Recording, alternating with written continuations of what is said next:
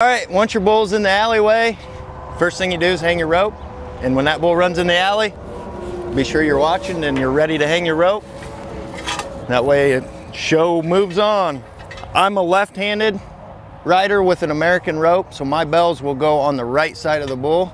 Before you ever hang your rope, make sure you got a hook ready. That way you ain't gotta be looking for that. I'll just stick that in there. I'll always pull it through, that way I ain't gotta worry about my fingers getting kicked. And then I always like my bells in the front of my loop, but you gotta make sure you don't have any twists. Like right now I got a twist in there. And then I've already kind of set my loop to where I think that will fit this bull, so I got less hassle in here. You wanna set your actual rope right where it's gonna be when you ride, and then pull it up as tight as you think. I can adjust it just a little bit. My loop needs to be smaller to make my rope bigger. And then just repeat that whole thing over. See now, right, my wear strip's starting right about where my handle starts, so that's where I like to set my rope to pull down to where wear strip's right next to my hand.